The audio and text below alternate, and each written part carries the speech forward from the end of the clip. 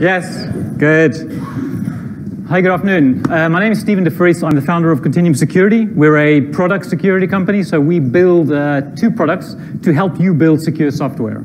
The first product is it's an open source tool called BDD Security. Basically takes Cucumber, OWASP, Zap, and allows you to write unit tests, or rather BDD tests, to automatically test your web applications in a developer-friendly format using BDD-style tests.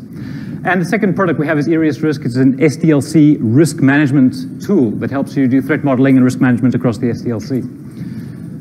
So myself, my background has been in AppSec. I've spent some of my career doing development work and some of my career doing consulting around application security.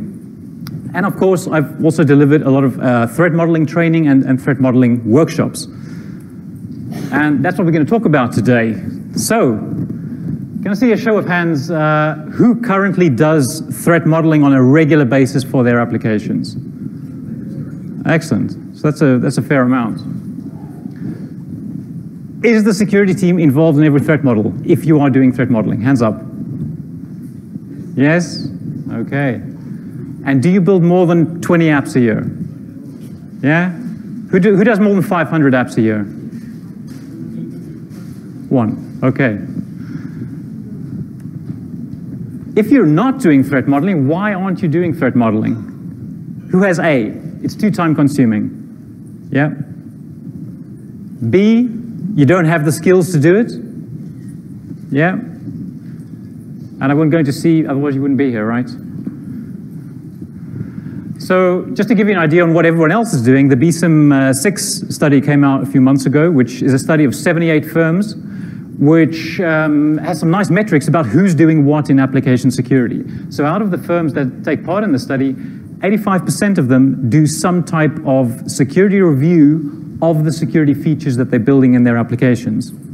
So it's a type of threat modeling, but of a limited set of features. 37% will do threat modeling on their applications or their high-risk applications. And 28% would have the security team as part of that threat modeling exercise. So you're in good company. And I think we're living really interesting times for software development, right? You know, we've got DevOps out there gaining a lot of ground. It's becoming extremely popular.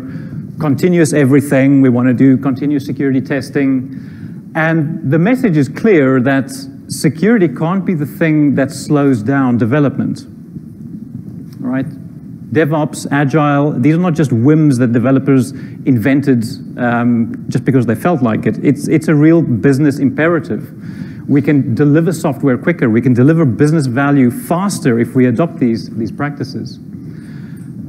And so naturally, the types of security activities that match with this fast flow model are not going to have that much resistance in the business. If you go to a product owner and say, we're going to do automated testing of your applications as part of your development pipeline, it's going to slow down your builds a minute or two. I'll say, great, fantastic, I get better security and it doesn't cost me much in terms of time. But if you try and sell threat modeling to that same product owner and say, well, we want to take 5 of your engineers for every product, put them in the room with a security architect and have them spend 5 hours creating a threat model of this application, well, no, that starts becoming a much tougher sell, and it starts to jam up this fast-moving process. And the reason is really because threat modeling is a thinking exercise, right? We haven't really automated threat modeling. We're still doing things manually. We have to think about threats. We have to analyze a system to be able to understand it, firstly, and then secondly, to be able to identify the threats in the system. And if you've done threat modeling, maybe you've seen this, that as you spend more time doing your threat model, naturally you're going to find more things. And so your model starts approximating reality more and more as you spend more time and skills on the problem, as with most analysis activities. And the thing about this chart that I want to draw your attention to is that I found in my experience that it's a curve, right? It's not a linear relationship between those two axes, which means that when we start modeling, when we start looking at an architecture just in broad terms, we can usually identify threats quite quickly. So we usually see patterns emerging from the architecture. We can identify threats very quickly in the system. And as we spend more time in it, we start reaching a point of diminishing returns, right? We can spend a lot more time looking at the system, looking at every single interaction, and we're only going to find a few more threats there. So let's call this the easy stuff and the hard stuff, right? If we start doing threat modeling and we just do a basic architectural analysis and we don't look at every single interaction, we don't look at every single use case, we can get some of the way there, right? We can get a 50% threat model much faster than it takes us to do the second half of that 50%. But when we're doing threat modeling, if we're using something like Stride or Pasta or one of the threat modeling methodologies that kind of emphasize this thinking approach, we're doing thinking for the whole thing, right? So we're not differentiating between the stuff that's easy and the stuff that's hard. We're just doing one activity, which is think about threats and model threats all the way through. So my claim is that if we want to get a better ROI out of threat modeling, what we can do is try and speed up the easy bits, right? Let's try and get through the easy stuff as quickly as possible so that we have more time available to do the hard stuff. And you can even do it as an either or. You can say, for some of my applications that aren't so security critical, I'm only going to do the easy stuff. And I'm not even going to do the thinking parts of threat modeling, which we consider the hard and costly parts to do. Or you can do it an either-or thing. Say, well, we're going to do both things. We're going to first go through an easy type of fast, lightweight threat modeling, and then we're going to, in addition to that, do some of the thinking stuff and enumerate some of those hard-to-find threats. And the way I propose we can do this is by using bigger building blocks. So when we're doing threat modeling, we're looking at individual threats and individual countermeasures to figure out what the model is that we're trying to build. Instead of doing that, we can use larger components, which are either templates or patterns of threats. And we can attach these patterns to architectural patterns and say, I can build a model much faster using these larger components rather than finding individual threats for this type of application. And we're going to run into problems here, or we're going to run into, let's say, we're going to make a conscious compromise. Anytime you're building with components or with large building blocks, you're not going to be able to build as detailed or as custom a thing as you could by building it by hand, right? But this is going to be a conscious trade-off. We're going to say we're willing to do this because the speed gains are going to be much more important to us than the accuracy loss we get when we create our threat model. So the simplest way to start is with using broad templates or checklists. So a template across the entire architecture. And this will kind of work if you're always building the same type of application. If you're an ISV and you're always building, or you're focused on building mobile applications, or you're building web applications, you can create a generic template for that type of application, store it somewhere, and then have your developers go through that template, that checklist for every threat model. So they have a place to start off of, instead of starting off with a blank sheet and thinking about the problem and identifying the threats. They can start running with a template.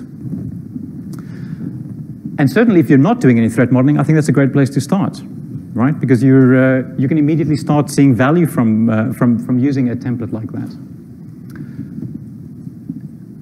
And if you wanted to start with a template, I couldn't recommend anything better than the OWASP ASVS. So the OWASP ASVS, of course, is not a threat model template. It's a standard, it's a security standard, a list of controls, right? But like any standard, it has an inherent or an implicit threat model behind it.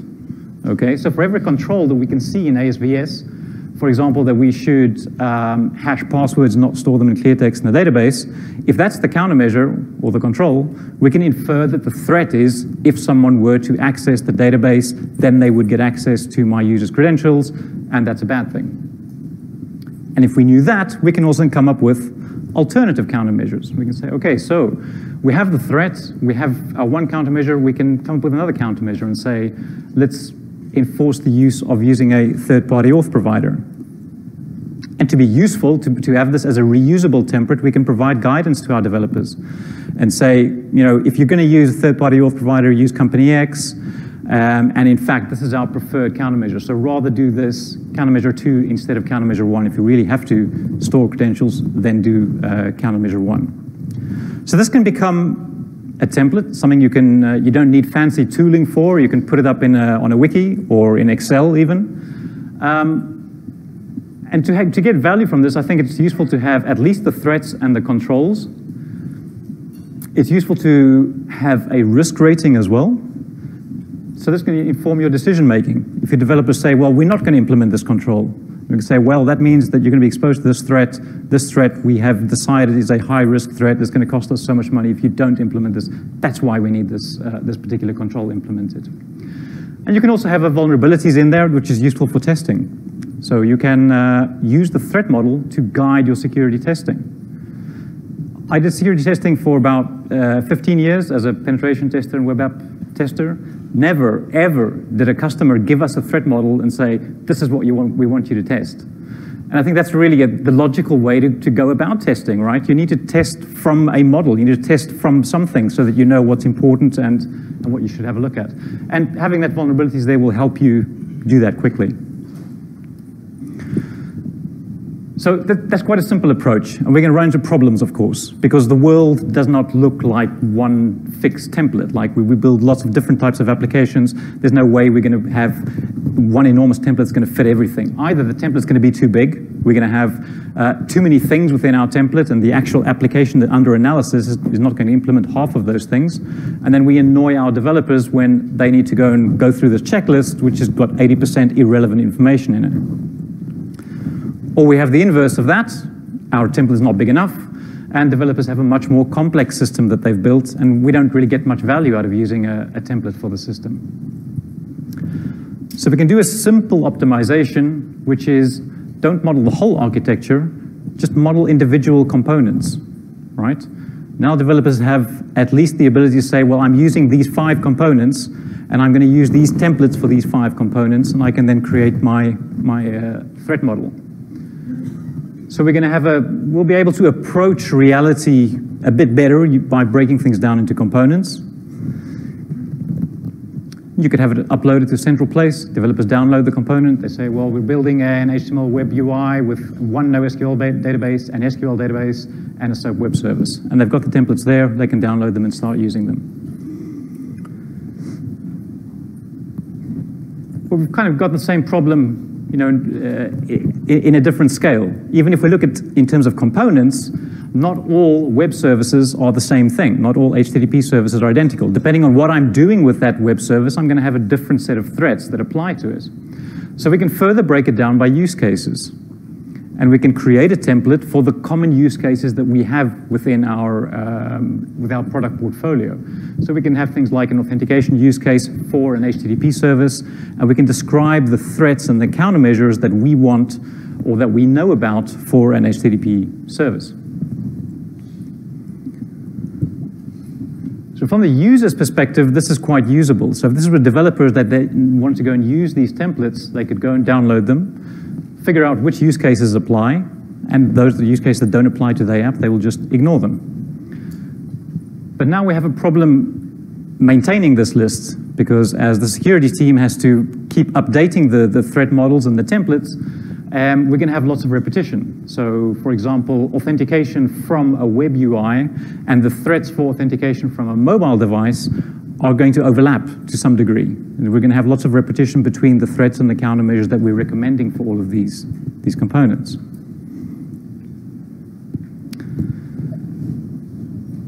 So that kind of template approach with individual use cases, I think it's useful if you're not doing much threat modeling yet and you want to start doing something. But if you're already doing threat modeling and you want to optimize the process, then I think we can do better than that. And we can look at even smaller components than a template and a use case, and we can look at risk patterns. So to have a look at how these risk patterns work, let's have a look at an example of doing a threat model for a simple login form on a web application.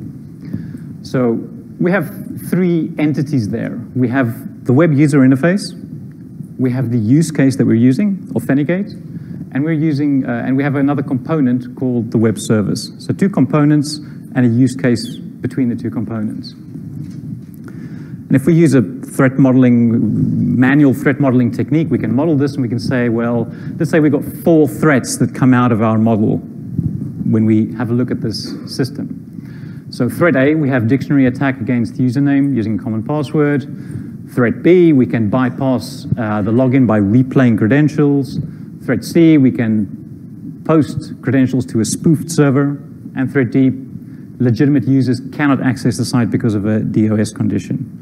So let's say these are the 4 threats we find for this particular system. And to complete our threat model, we would include countermeasures for each of those threats. For developers to reuse this, we may have more than one countermeasure for the same threat, so that the development team can make a decision and say, well, we want to do countermeasure 1 and not countermeasure 2 for this particular system. So we've got a bunch of countermeasures attached to threat A. Threat B has a countermeasure, threat C, and threat D.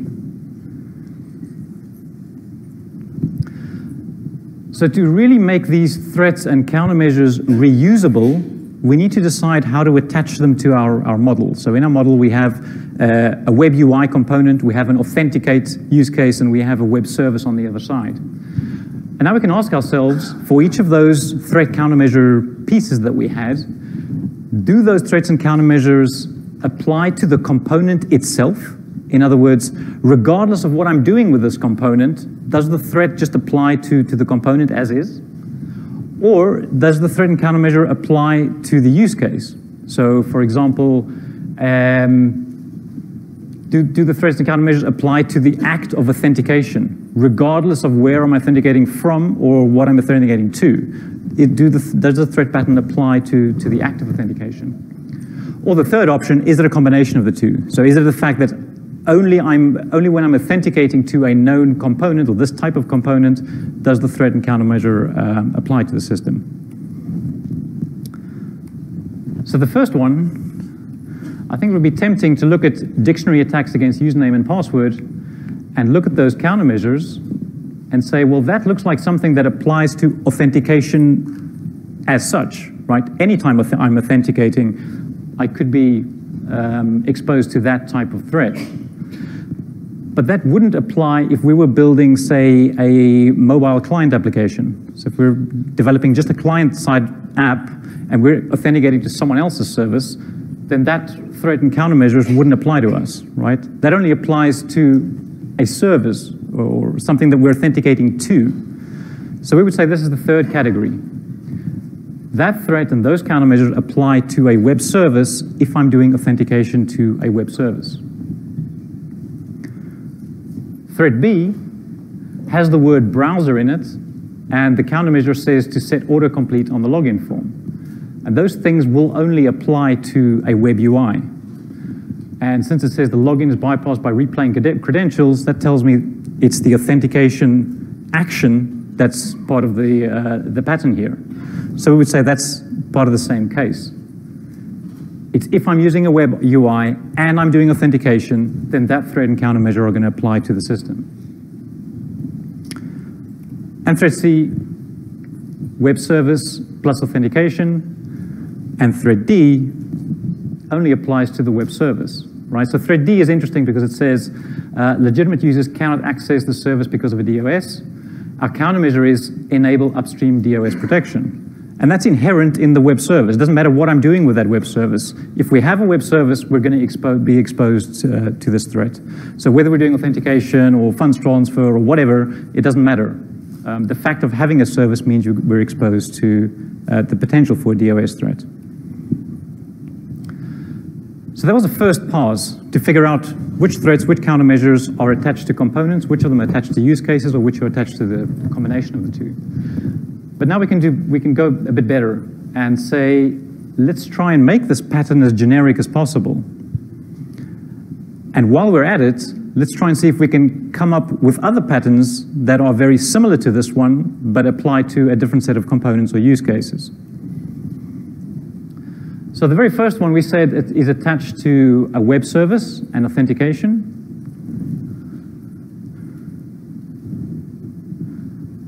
But really, it's not authentication as such that's at issue here. It's only username and password authentication. If we were doing two-factor authentication, then this threat would not apply. If we were doing token-based authentication without a password, just a secret token, we wouldn't have a username, we wouldn't have a password.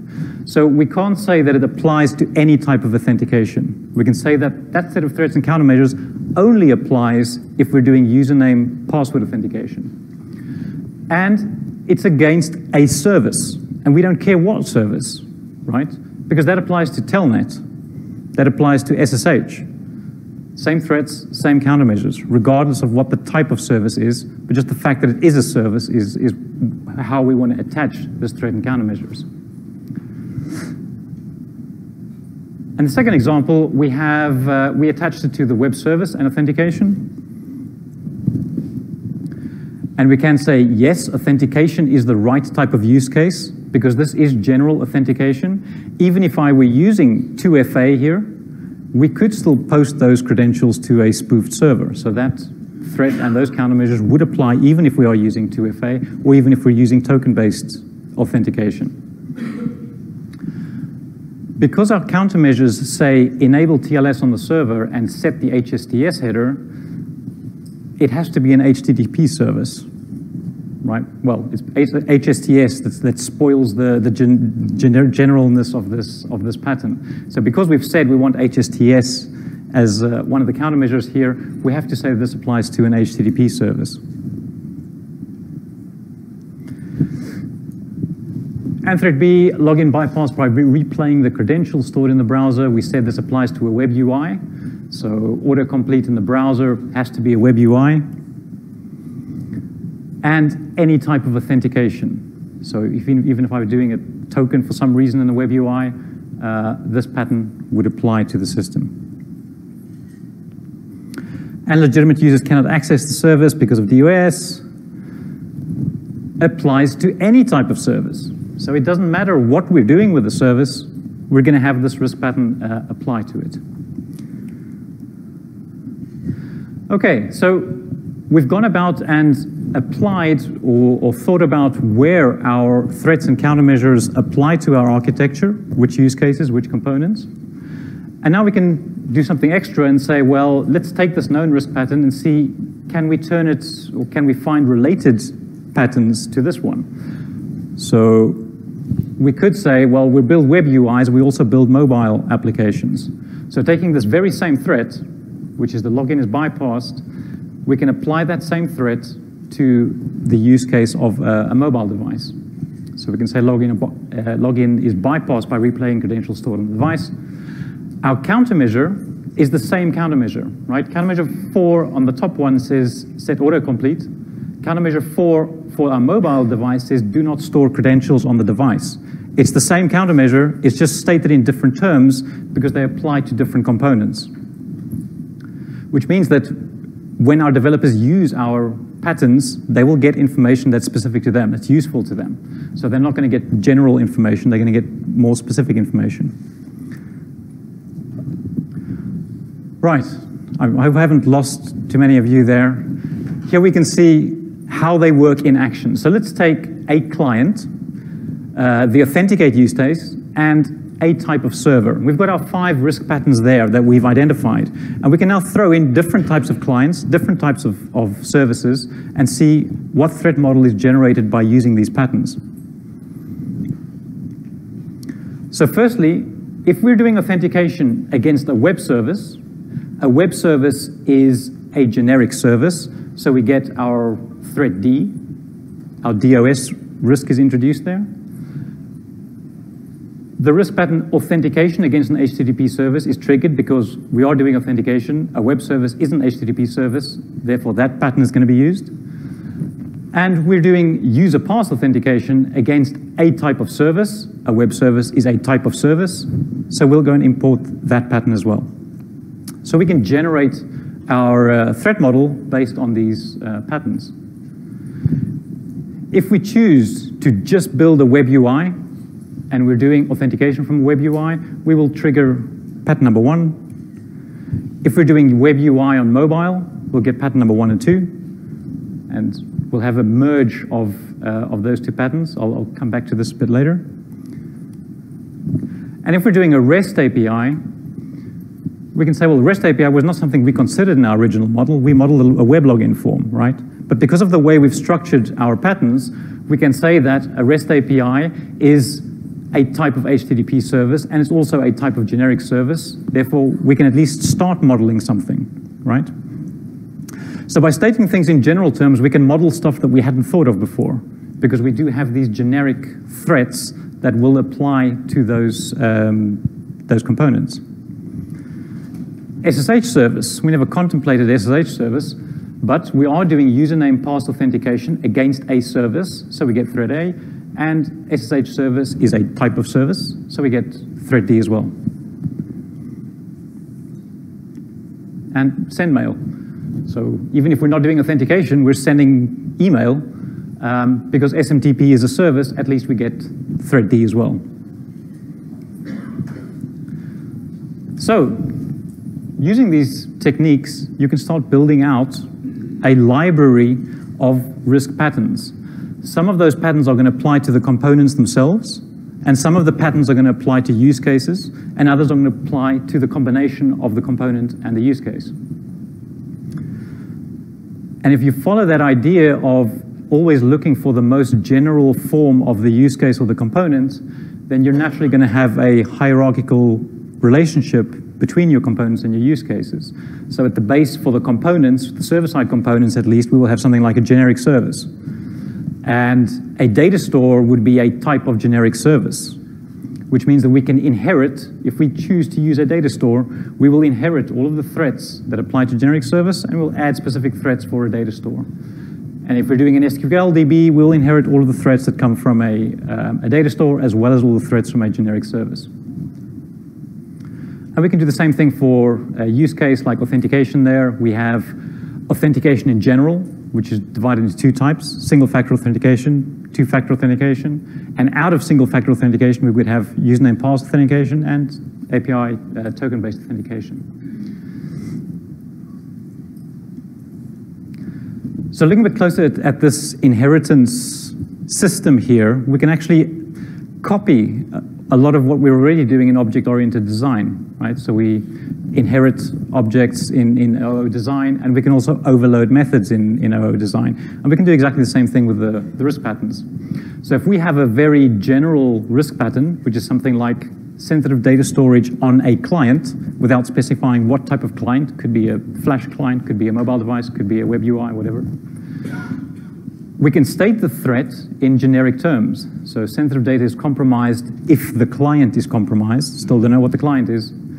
And we can specify two countermeasures there. So do not store the credentials on the client, and if you really do have to, then at least encrypt the data that you're storing on the client. And from that, we can then inherit that threat pattern with use it in another threat pattern, which is more specific. So if we're building an iOS application, we can say we have exactly the same threat, but this time we're going to change the wording because we know we're on a mobile device. And we know that to encrypt something on an iOS device and do it securely, we may want to store it in the keychain, or we want to do something else with it. The point is that we can override whatever we've put in the generic pattern, put it into this more specific pattern, and we can now give developers specific advice about how to do something securely for iOS, rather than stating general things like encrypt stuff. It means that our generated threats and countermeasures would look something like this. So we would inherit everything from the first, and we would override any duplication of the countermeasures or threats with the more specific information that we have. Okay. So compared to the original plan of using a templated checklist of components, and developers can choose which components to apply, asking developers to go and choose which patterns apply to their architecture is going to defeat the whole purpose of this, because that's, we're going to waste their time. It's going to be very difficult for them to figure out which patterns apply to my system. So we've introduced we've solved one problem by using the risk patterns. We now have smaller building blocks that we can assemble into a pattern that more closely resembles reality. But the problem is how to do this assembly, right? Because they're now much smaller units. So there's actually two problems. The first problem is how do we demonstrate, or how do we code these inheritance hierarchies that we have between the components? How do we say that an HTTP service actually has to inherit from a generic service? And the second problem is how do we display this to the user being the developers who are going to use our threat modeling system. So I think there's a few ways you can do this. You can probably script it up. I think all of the ways that you choose to solve this is going to have to be something dynamic. You could possibly do it in Excel. I've seen people do amazing things in Excel, but personally I've never tried that. What we have tried, and what I think is a nice way to do it, is to use something like a rules engine, right? So a rules engine will express these inheritance hierarchies very clearly. You could do the same thing in Python. You could probably script it up. But I think using a rules engine is quite descriptive and is easy to read and understand. So if we didn't want to have a look at the inheritance relationships, using JBoss D-rules, this is what JBoss D-rules looks like. It's a simple if this then that type system. So we've got a set of conditions. If the conditions are true, then we will take some actions. And if you've worked with rules engines, you'll know that the rules don't really have an order of working. But anytime the state of the system changes, all the rules are fired again. So we start with rule number one. Say the user says, we're using a JSON service, and they say, choose JSON. We can insert a risk pattern into the knowledge session and say, we're using JSON. We're using a JSON service. The state of the system changes, and that will mean the second rule fires and says, okay, so we're using a JSON service. I know that a JSON service is an HTTP service, so we'll insert an HTTP service into the knowledge session. And we know that an HTTP service is a type of generic service, so we'll insert that into the session as well. So here we've established our inheritance hierarchy between the patterns. And that's quite a powerful system using the rules engine, and we can also use it to solve the first problem. How do we present all this to the user without exposing all of these risk patterns on the right-hand side for them to choose? So we can abstract that away from them and say, well, the rules engine can take care of all of that. It can make the decisions about which patterns need to apply when. All I need to ask the user is stuff that the user is familiar with, right? So tell me about your architecture. Tell me what component you're building. So they just say they're building a web service and they're doing username and password authentication. We can feed that into the rules engine as long as we have rules that say, right, so we know how to deal with those two types of situations. And by answering two questions, we've got 6 risk patterns that were selected by the rules engine that apply to this particular type of architecture. And these are the rules that could do something like that. So user says, we want a web service. We say, okay, we're going to insert the HTTP service risk pattern. We're doing username and password auth. Okay, we'll insert single-factor authentication risk pattern. And then the third rule does the magic, which says, if I'm doing authentication and I'm using an HTTP service, then I can draw 3 more conclusions. I can say, I'm transporting sensitive data because I'm transporting the authentication credentials across a network. I'm dealing with a stateful session because I'm authenticating, so there needs to be some kind of state there. And we can include some specific risks that apply to the act of doing single-factor authentication over an HTTP service. Right? So these rules can hide the complexity of choosing which risk patterns to apply when, based purely on an architectural questionnaire. So you just ask the user, we're building this type of architecture, rules engine decides which patterns to import based on that architecture. Okay, so we can have quite a powerful system to be able to choose which risk patterns apply when using these, using a rules engine and using the risk pattern concept. But we've taken some shortcuts to get here. So the first shortcut is that we don't have any data flows. We don't have any trust boundaries in our model. We just say, we're using these components, we're using these use cases, and we never say where they are in our architecture. So we're not saying whether they're inside a private, trusted network or they're out on the internet. So we're going to get more threats than what actually applies to the system, right?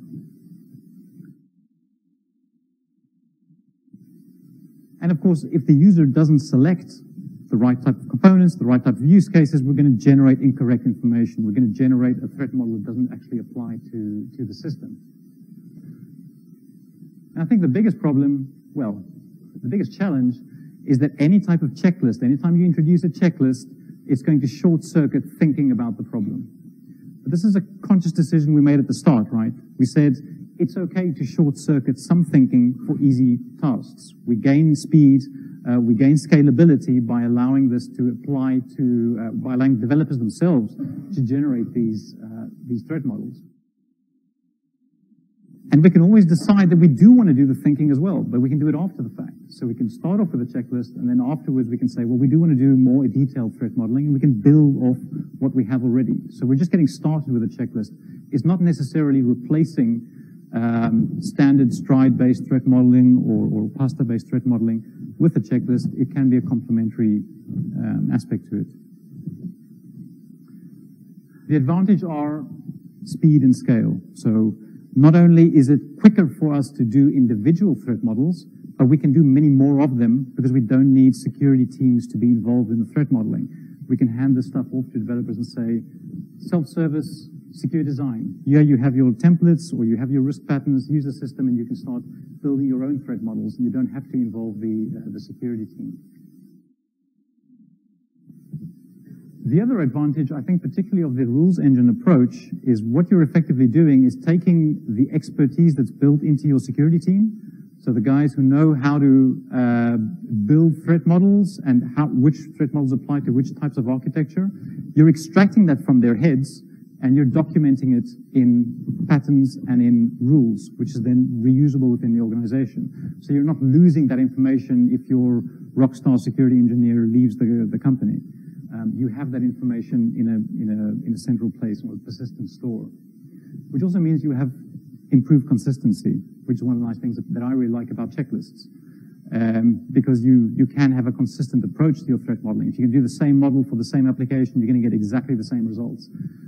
If the security analyst looking at the code is having a bad day and they're doing manual threat modeling, you're going to have, it's possible to have different results or different threat models generated for the system.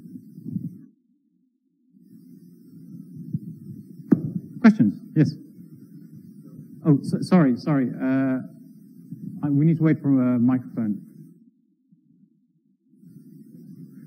Yeah.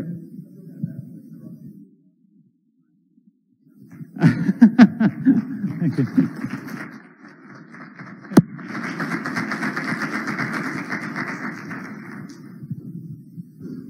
All right, so I'm going to kind of put you on the spot. So if your answer on this is I don't quite know, then that's cool.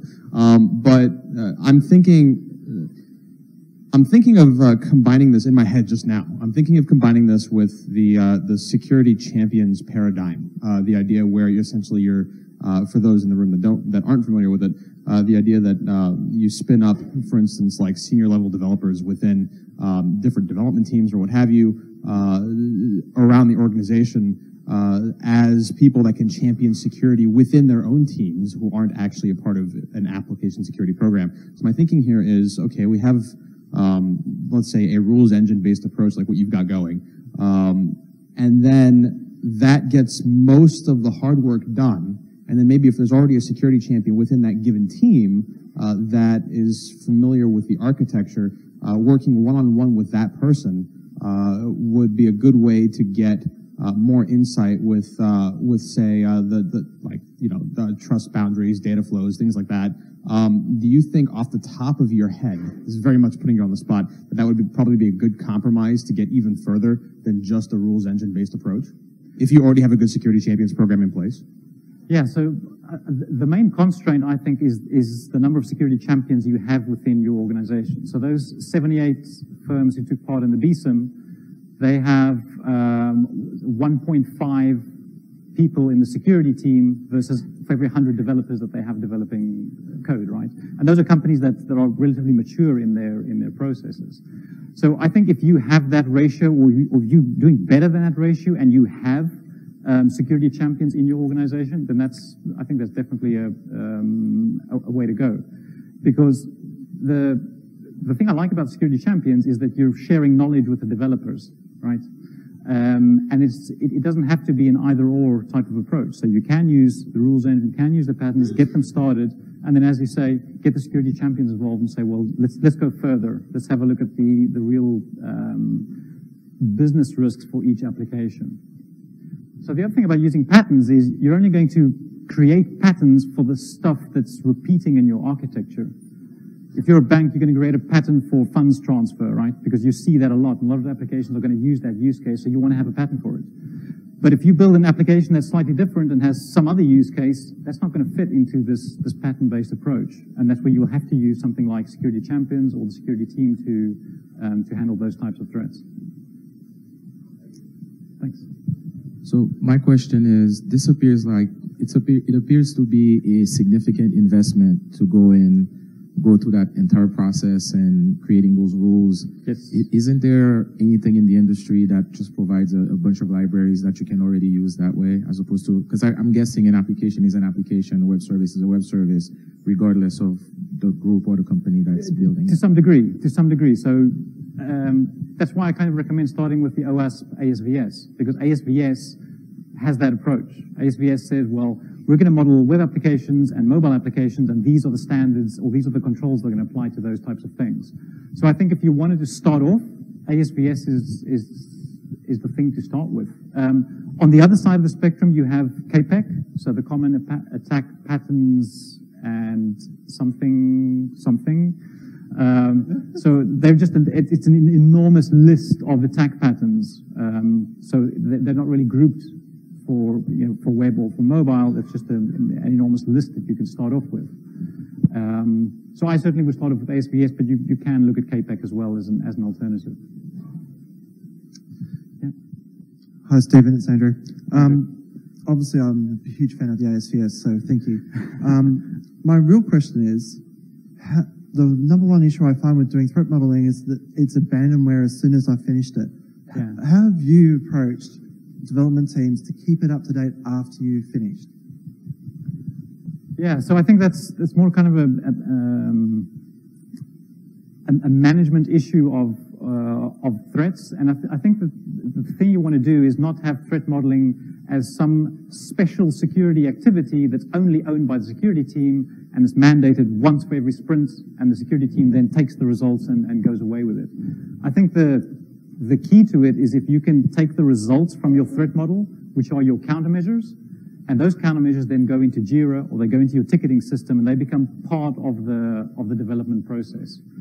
And once it starts becoming part of the process, then it's going to be, well, developers are going to pay attention to it, right? Because it's part of normal development. Security requirements is just another requirement that I have as part of the system. Hi, Diana with U.S. Courts.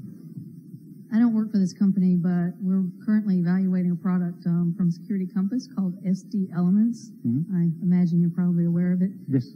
Great. Could you speak to how it's relevant to this or isn't relevant? Yeah, so I think SD Elements uses a similar type of system, but I don't know their system, so I couldn't really comment on how it works, other than it has a questionnaire, and what comes out on the other end is a set of requirements. How it's doing that in between, I don't really know. Yes. Okay, I'm from Ford Motor Company, and I'm trying to start a threat modeling discipline and spreading it out there, and I'll use security disciples throughout the organization.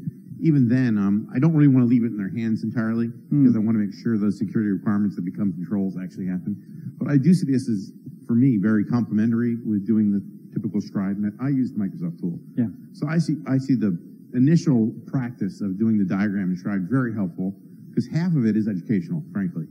Most of the people working with architects that don't have a good security understanding, don't understand threats, don't understand risks. So I find that value. I don't want to lose that. The diagram itself provides a focal point. I actually find out people, another quarter of what comes out of it is, they don't even understand their own app and how things work together. It's like, oh, I thought that service was outside. No, it's inside, that sort of stuff, right? But when I get to the threat stack, that's where I lose participation and value because, oh, well, is this one really applicable? Is it not? So it becomes very laborious. So I think if I make this after doing the diagram, I can manually, and my time is much cheaper than 20 people in the group's time, right? So the person who said it's a lot of investment, well, yeah, my time investment is versus hundreds of developers is cheap, right? Right. So I envision using this to filter through the threats. So then when I actually do a walkthrough, it's only threats that are relevant, and now it can be in the framework of what they'll understand. And then we're all working from the same picture. So I appreciate this. It resonates. Yeah. And I think that there's repeating what you said about the diagramming part of threat modeling as something that someone said on Twitter, which is the first part of threat modeling, you're not even talking about threats. It's just agreeing on what the architecture is. And just that act of having developers sit together and discuss what is my architecture, what talks to what, just that thing is educational enough. You're already getting threats coming out of that just because there were assumptions made here or assumptions made there and nobody quite understands how the system hangs together. Yeah. Any other questions?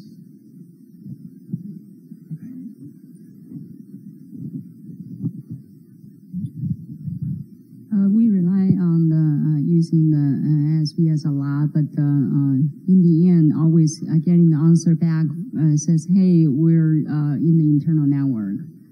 So you don't have to worry about all those threats. Yeah. And another issue we experience a lot is cloud adoption of ASVS. Sorry, what is ASVS? The cloud. Yeah. Lots of systems are going to cloud. So, should we adapt it a little bit tighter or more loosely adapt? It seems like OWASP ASVS doesn't address that. Yeah. So I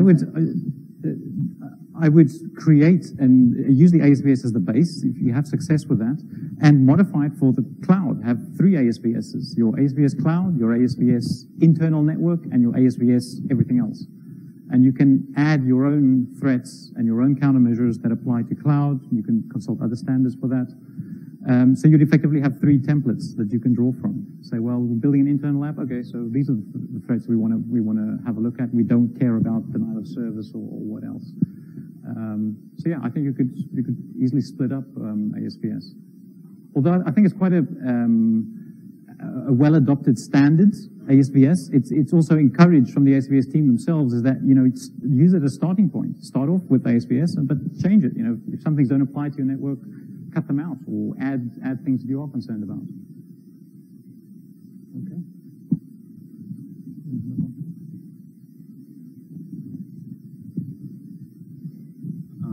I really like the use of the patterns, but one of the concerns I have is maintenance. When you develop new attributes to the pattern, how do you roll those new attributes and patterns out to all the models? Yes. So, right. So you would have to use,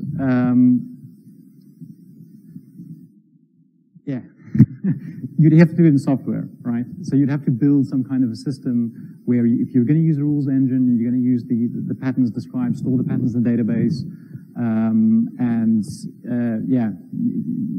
you'll have to have like an update module that says, when I go and update this pattern, I now want it to apply to all of the models that I previously generated over the last year or 5 years or whatever, and they should all go and get this new threat that has been applied to the pattern. I don't know any other way to do it except to build it in software or scripting or something like that. Yeah. You could potentially also have like a feedback loop. So once the threat model is generated, and the users can then look at this model and say, this threat doesn't apply to me, or this is okay. And they can also add threats. And when they add a threat, have some way to say, well, you're adding this threat to this model. Do you also want to feed it back into the library? And which risk pattern do you want to feed it back into? So yeah, it starts becoming complex, but it's not insolvable. Yeah. Any others? Super. Thank you very much.